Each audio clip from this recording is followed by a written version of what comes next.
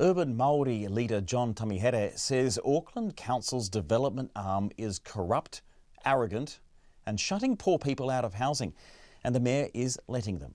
And the former Labour MP thinks he might be able to do better, admitting he's considering running for the top job after trading jibes with Mayor Phil Goff at a feisty council meeting today. Mr Goff has in turn compared Mr Tamihere to Donald Trump and says he won't be losing sleep if he enters the race. Rowan Quinn reports. Dancers dressed as flame-coloured Chinese lions opened the meeting, setting the scene for the fiery exchange to come. John Tamihere landed the first hit, accusing the council's development arm, Panuku, of breaching the Human Rights Act by capping the amount of social housing it allows.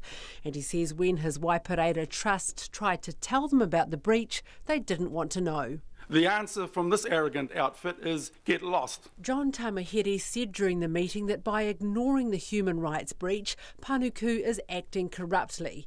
That prompted Mr Goff to interrupt. I think we should be careful here not to accuse officials that I think every member around this table would accept as having integrity of being corrupt. I think that's inappropriate. And I think you should withdraw that or produce evidence for your statement. Oh no, I won't be withdrawing it, Mr Mayor. Okay. Well, no, because it's actually a value judgment that you should make. Yeah, well, I just want to separate myself, and other councillors may wish to do likewise. Mr Tamihere is the CEO of the Waipareira Trust, and the clash with Panuku has come as the Trust tries to build a development at Papatoetoe that he says should have a big percentage of social housing. He says the council and Mr Goff have lost control of the agency, which, though owned by the council, is run at arm's length.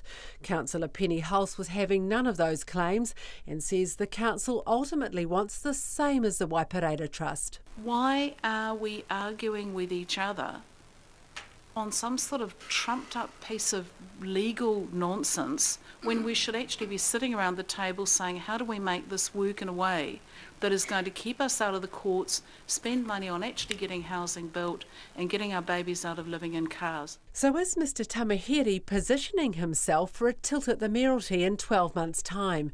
Speaking to reporters afterwards, the former Labour MP says he hasn't decided for sure, but he'll have to stand up if the council doesn't change the culture at Panuku. And he says he'd have no qualms running against his old Labour colleague. Oh, so sad, too bad for Phil. After the meeting, Mr Goff was similarly dismissive, saying Mr Tamihere was just one of a dozen people who could throw their hat in the ring for the top job. And he had a political comparison to make. I don't think any of us like that form of Trumpism where allegations are made but never backed up by any evidence. Mr Goff says Mr Tamihere's dispute with Panuku is ultimately a commercial one because the Waipareira Trust is a developer. Mr Tamihere says if the council doesn't sort out the social housing cap, the trust will take them to court for breaching the Human Rights Act. I tamaki Makoto mo Checkpoint, ko Rowan Quinn, DNA.